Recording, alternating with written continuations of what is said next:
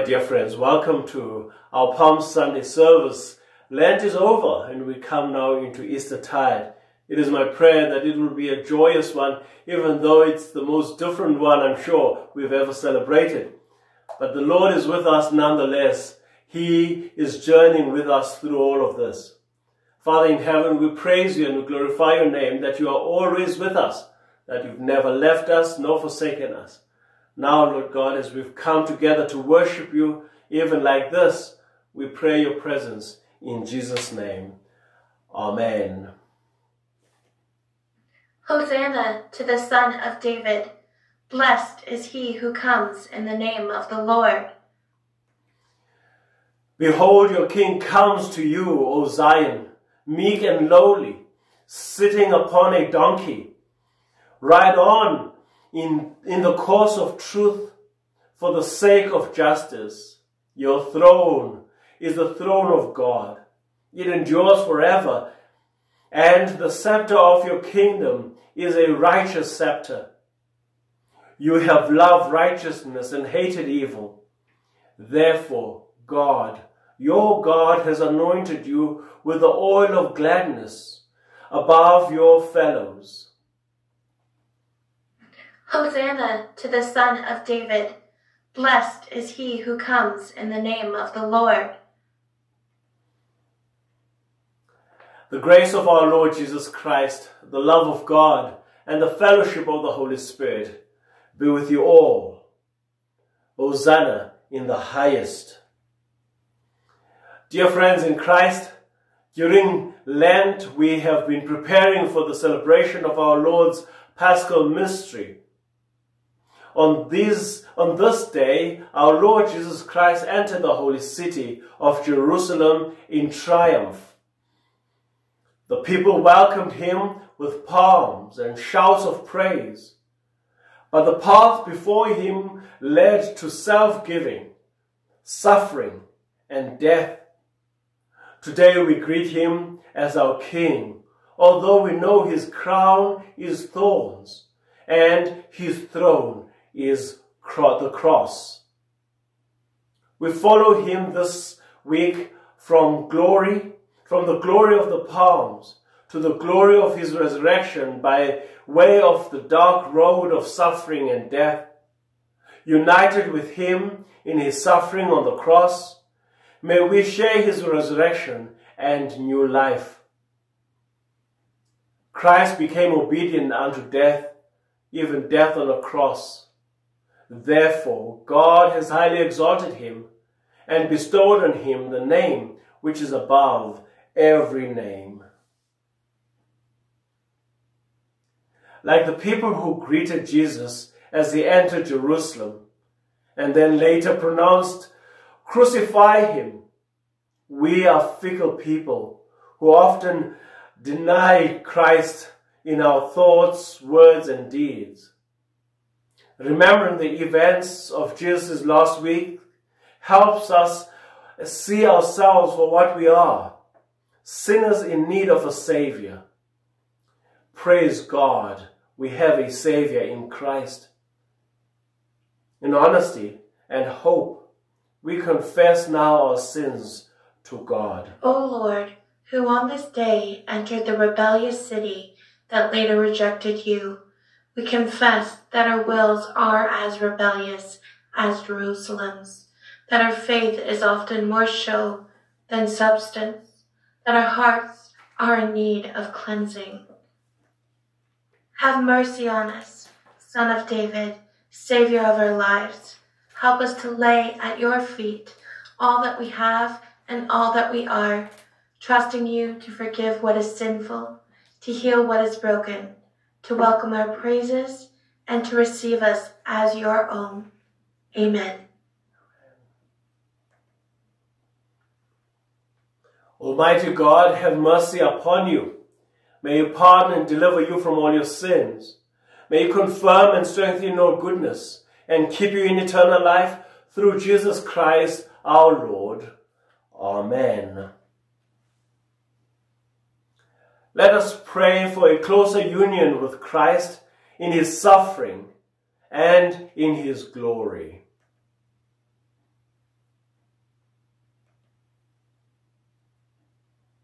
Almighty and everlasting God, who in your tender love towards the human race sent your Son, our Savior Jesus Christ, to take upon him our flesh and to suffer death upon the cross.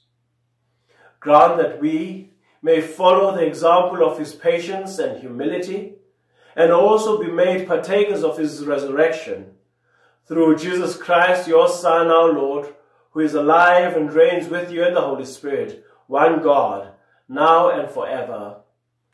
Amen.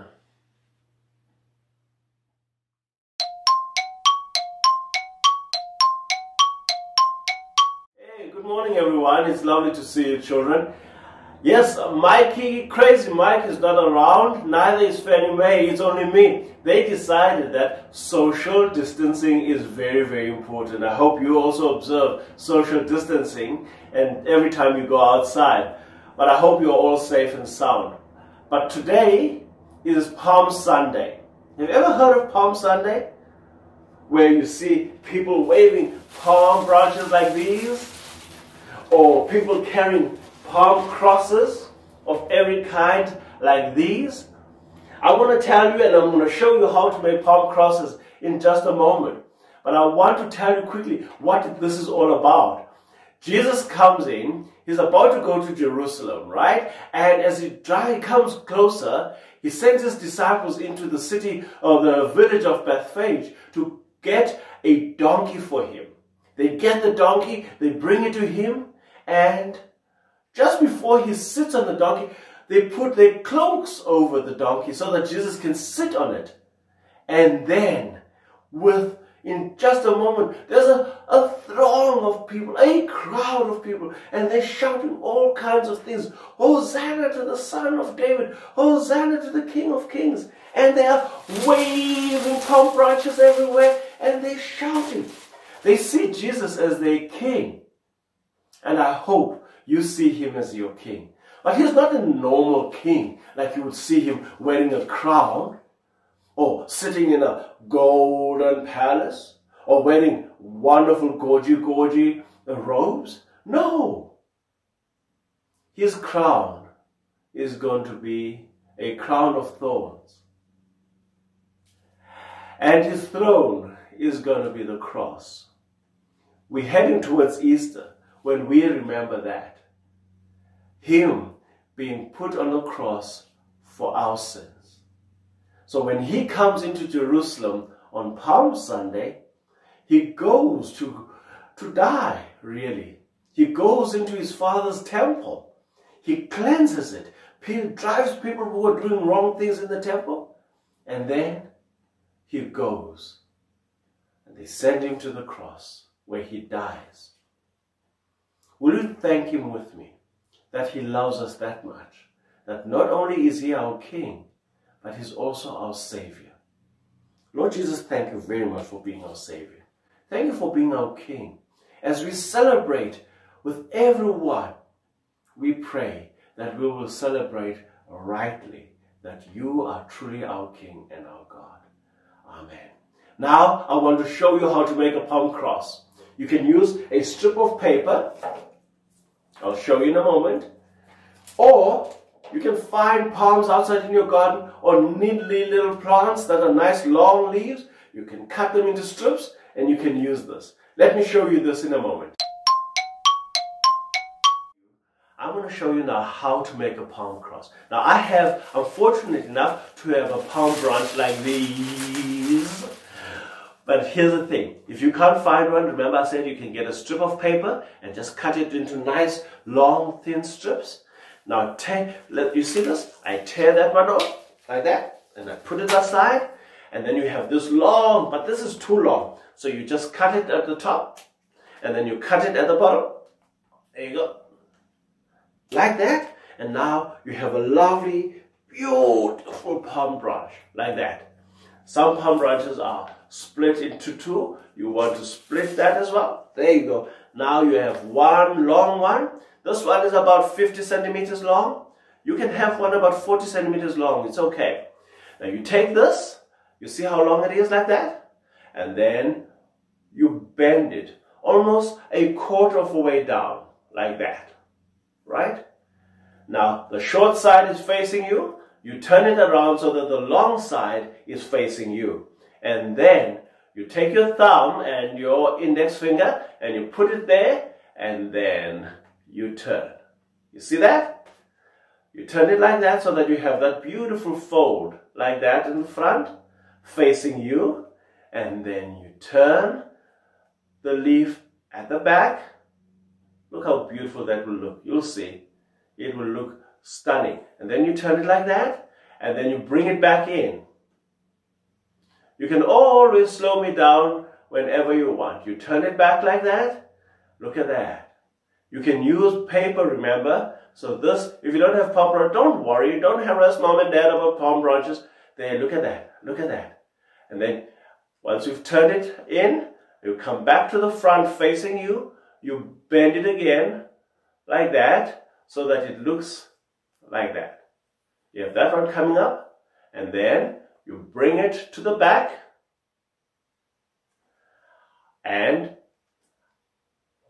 fold it at the base of the crisscross like that. You fold it like that at the bottom, and then you come up. Now you see right there you have the X mark. You see that? There you go. And then at the back now, you have this kind of a thing, like that. You see? And then you take this flappy one, you put it inside the base. Inside the base, like that. Oh, look at my cross. Look at my cross. You see that? There it is. There it is. But then you have this little ugly thing showing out. What you can do is you pick up, I've got my scissors. Please be careful with your scissors. I've got mine. And then you can just nip it nicely. And what do you have? A lovely cross. Mine is a bit lopsided, but you can make this all the time. At home with mom and dad, make lovely palm crosses, and you can take another little wool or string it across here and put it around you. Look, I've got nice ones. Here's another one. Here's another one I made. You see that? And with your paper one, it's like that. Look at that. I made a paper one like that. And what you can do with the paper one, the beautiful thing with the paper one, it doesn't have to look green all the time. You can take your crayons and color it nicely and put jewels, bejewel it nicely. Why don't you do that as you celebrate Palm Sunday? Listen, children, I really, really miss you. But it's best for us to stay apart for now until we see each other when all of this coronavirus thing is over. But I pray that you will stay safe. And may God bless you. We'll see each other again come Good Friday. And then it's going to be Easter time. I hope you have a blessed Easter. Bye-bye, everyone. A reading from Isaiah chapter 50, beginning at the 4th verse. The sovereign Lord has given me a well-instructed tongue to know the word that sustains the weary. He wakens me morning by morning, wakens my ear to listen like one being instructed. The sovereign Lord has opened my ears. I have not been rebellious. I have not turned away. I offered my back to those who beat me, my cheeks to those who pulled out my beard. I did not hide my face from mocking and spitting. Because the sovereign Lord helps me, I will not be disgraced. Therefore have I set my face like flint, and I know I will not be put to shame. He who vindicates me is near. Who then will bring charges against me? Let us face each other. Who is my accuser? Let him confront me. It is the sovereign Lord who helps me. Who will condemn me? They will all wear out like a garment. The moths will eat them up. The word of the Lord.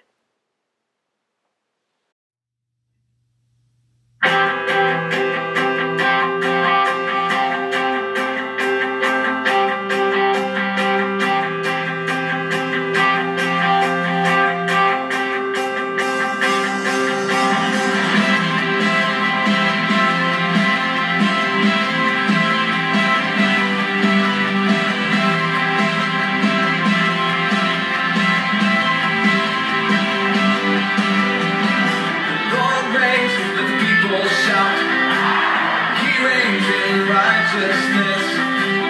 Let the heavens be glad, let the earth rejoice. Lord reigns, let the people clap their hands.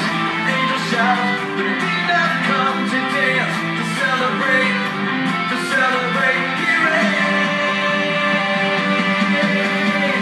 The Lord reigns, the Lord reigns, the Lord reigns. We will sing and shout. You reign, you reign, you reign, forever King of all.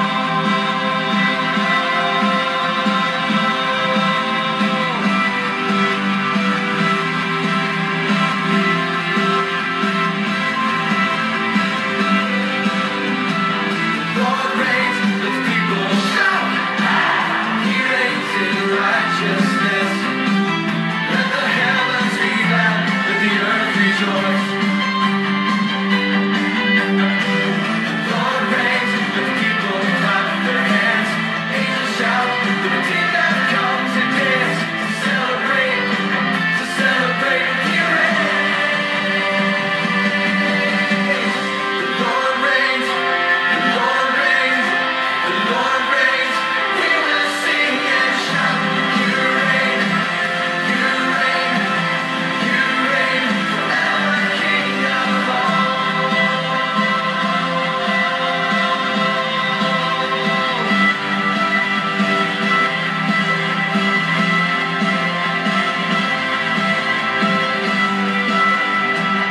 Let all the people sing now, your awesome power in all the earth. Let darkness tremble at your name. Why do the nations rage when the King is on his throne? Now and forever you will reign. Let all the people sing of your awesome power in all the earth. Let darkness tremble at your name. Why do the nations rage when the King is on his throne? Now and forever you will reign. Oh, the Lord reigns, the Lord reigns, the Lord reigns. We will sing and shout. You reign, you reign, you reign, forever King of all. The Lord reigns, the Lord reigns. We will sing and shout. You reign, you reign, you reign, forever King of all.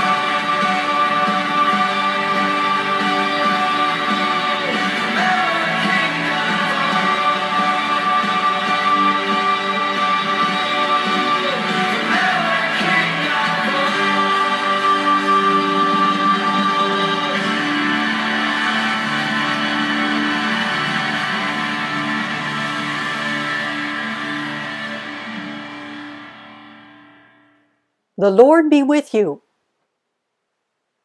The Holy Gospel of our Lord Jesus Christ.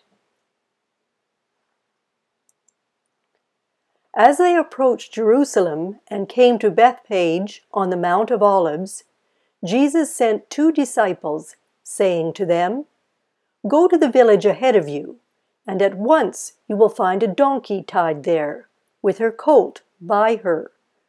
Untie them and bring them to me. If anyone says anything to you, say that the Lord needs them, and he will send them right away." This took place to fulfill what was spoken through the prophet. "Say to daughter Zion, see, your king comes to you, gentle and riding on a donkey, and on a colt, the foal of a donkey." The disciples went and did as Jesus had instructed them. They brought the donkey and the colt and placed their cloaks on them for Jesus to sit on. A very large crowd spread their cloaks on the road, while others cut branches from the trees and spread them on the road. The crowds that went ahead of him and those that followed shouted, "Hosanna to the Son of David! Blessed is he who comes in the name of the Lord! Hosanna in the highest heaven!" When Jesus entered Jerusalem, the whole city was stirred and asked, "Who is this?" The crowds answered, "This is Jesus, the prophet from Nazareth in Galilee." The Gospel of Christ.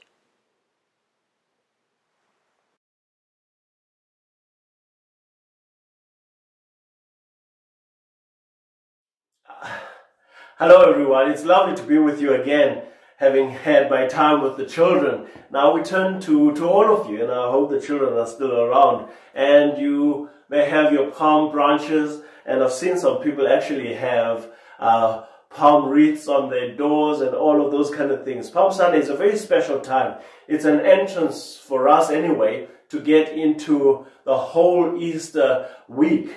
In fact, Easter tide is not about just Good Friday, Saturday, and come Easter morning on Sunday, but it's a whole week, an observance of what Jesus was doing that last week. The Gospel, in fact, are full. Most of the Gospels, more than half of their account, is about the last week of Jesus' ministry here on earth, the last week before his crucifixion. And so here we are on that verge on Palm Sunday when we come to celebrate together. It's the triumphal entry of our Lord Jesus Christ as our King.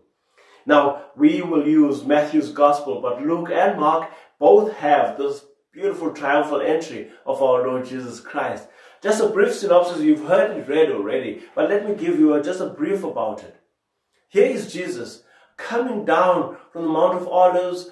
Bethphage, the village of Bethphage is before him, and as he's about to enter Jerusalem, not very far, he's about to enter Jerusalem, and he tells his disciples to go and get a donkey, a young foal of a donkey, one that has never been ridden on.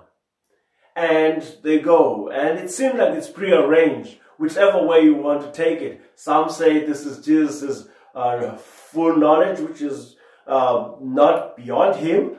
But some think it's prearranged, which sounds better, I think, anyway. And then they go and get the donkey, and they bring the donkey out to Jesus. And Jesus is about to ride on a donkey. But the disciples put their cloaks over the donkey, and Jesus sits on it. And immediately the crowd that has been following him begin to tear off their own cloaks, laid before the donkey as the donkey rides into Jerusalem. And they ride on, and they tear off palm branches from the trees, and they begin to wave it, and they shout, "Hosanna to the Son of David, Hosanna to the King of Kings, Hosanna." And you hear these shouts. It's a real celebration.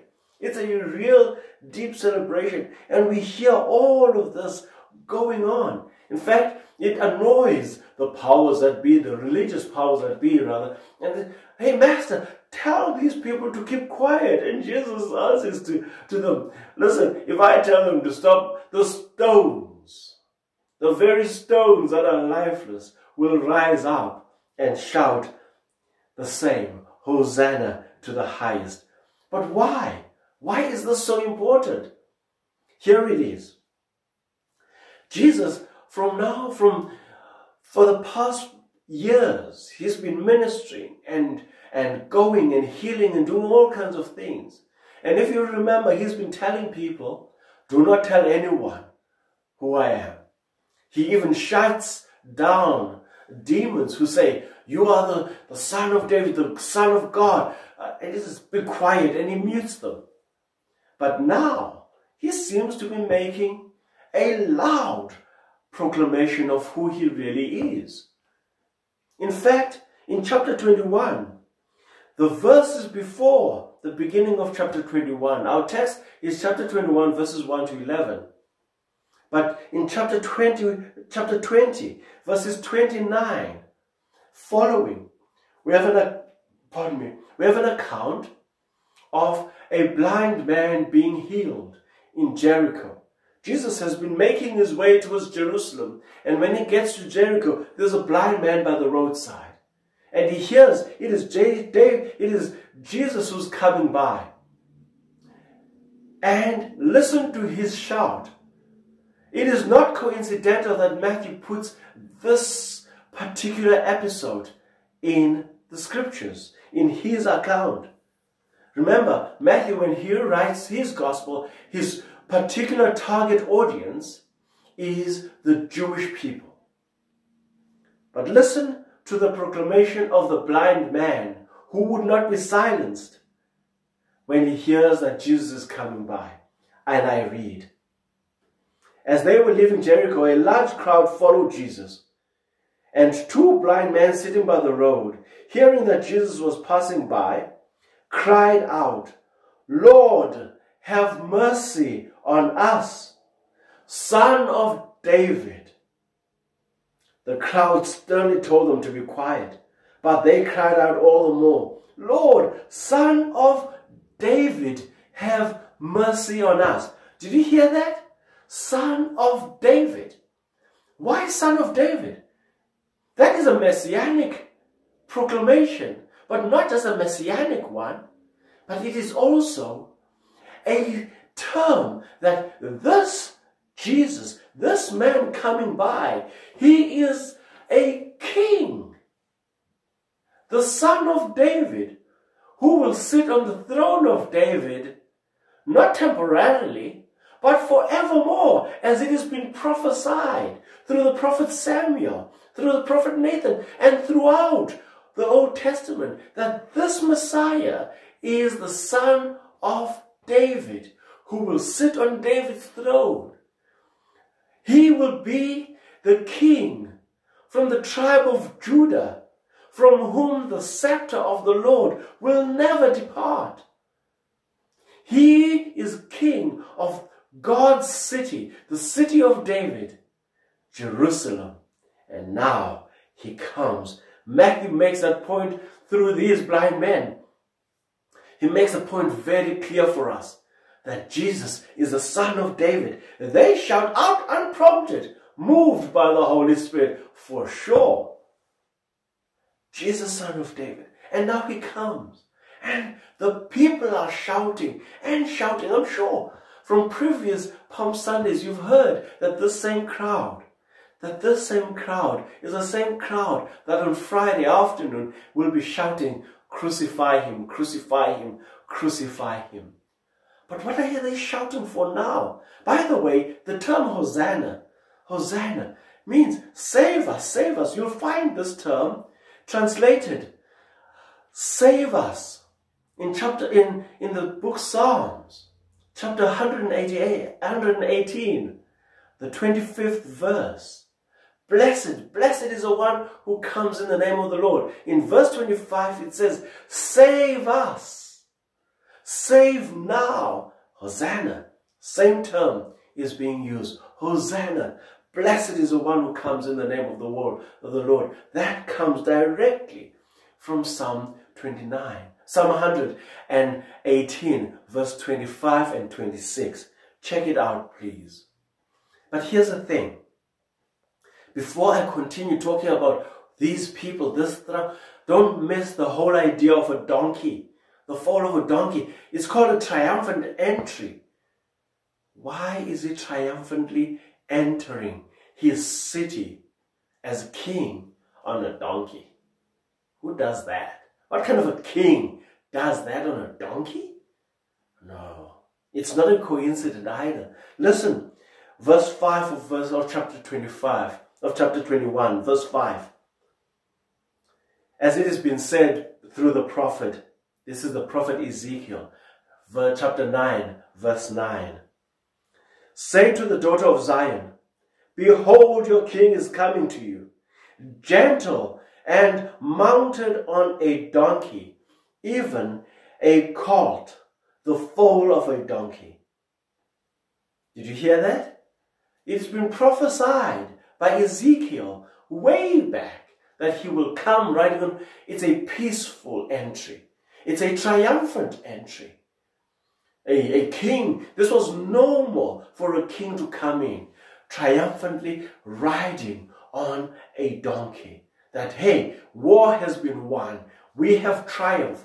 No longer is a time for war. And in fact, these palm branches were symbolic of this triumph.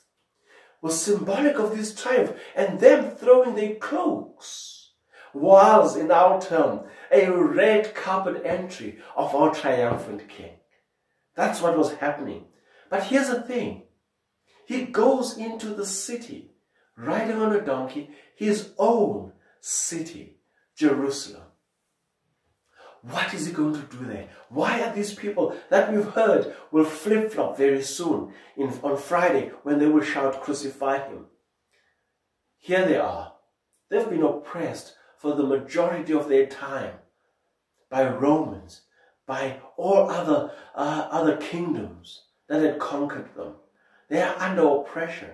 And they've seen Jesus working amazing miracles, raising the dead, making the blind see and the deaf mutes to hear and to speak. The lame leap for joy. He feeds many. And now he is crowned king. He is said to be king. The people have an expectation of Jesus. They have a high expectation of Jesus, that he will drive out the oppressors, that he will set them free. Now, they don't know what kind of kingdom he has. They didn't understand that he is a king, not to drive out the Romans, not to meet their temporal needs, but he's king to sort out and set them free from the bondage of sin. And he will triumph. He will not attempt. He will not try to save. He will save his own. When he goes on the cross like a lamb to the slaughter, when he goes to the cross, when he is suffering, he will save us. But that way to the cross is through this triumphant entry. He will be king of the Jews, king of the world. My friend, I've got to ask this, because I'm going to drive the point through come Monday, Thursday, come Good Friday. Is Jesus your king? What do you expect of him? Do you expect him to heal you or to heal our world of the coronavirus? I pray he does. I pray he does. Do you expect that he will meet your temporal needs? You need a job, you need food, you need a husband, or a wife. I pray he does. But let me tell you something else, much more important. Someone put it like this, that Jesus cares more about your holiness than he does about your happiness. Yes, he cares about your happiness, but he wants to see you holy on his side. The question I will ask, is he your king? Is he your Lord? Will you shout to him, Hosanna in the highest? Hosanna, save, save, O blessed one. Will you shout with the blind man? Jesus, Son of David, have mercy on me. Will you do that? I pray you do that. Heavenly Father, you're a great King, enthroned in the heavens above. When the crowds did not know what kind of a king you were, when the world had no clue, you revealed yourself to be the King eternal, to come and set your people free from the bondage and the slavery of sin. And you've made us your own, and you bought us by the price of your own blood. All praise and glory be to you, Lord Jesus. Amen. Thank you so much, everyone. May God truly bless you as we enter our Easter tide. God's grace to you. Let us pray. God, whose gracious love for us embraced that long and lonely journey to the cross, gather us close to you in these days, when again we make that journey in meditation and recollection. Help us to contemplate again the way taken by our Savior, the false charges against him, the fear and flight of disciples, the kiss of betrayal, the crown of thorns, the purple robe. And in such contemplation, give us courage to face those times in our own lives when he received the same at our hands. Yet help us also to remember that you have gone before us. So we look for you for compassion and forgiveness, knowing you are able to save. When we are weak, make us strong. When hurt and resentful, make us forgiving. When defeated and discouraged, make us hopeful. Keep us from asking for mercy without giving it ourselves, from praying for your kingdom, but never working for it. In this week, deepen our faith by your matchless grace. Deepen the measure of our gratitude and Christian obedience. Move us who have so much to share with others who have little. Uphold us when we summon our courage to speak out for the alien and stranger within our gates, and for those long denied dignity and freedom. Guard and guide us through these days of meditation and remembrance. Guard and guide us through all our days until we come at last to that day when all our days and journeys will be gathered into your eternity, and we shall be with you forever. Glory be to you, O God. Amen. As our Savior has taught us, let us pray. Our Father, who art in heaven, hallowed be your name. Your kingdom come. Your will be done on earth as it is in heaven. Give us this day our daily bread, and forgive us our trespasses, as we forgive those who trespass against us. Lead us not into temptation, but deliver us from evil. For thine is the kingdom, the power, and the glory, forever and ever. Amen. Together, Hosanna.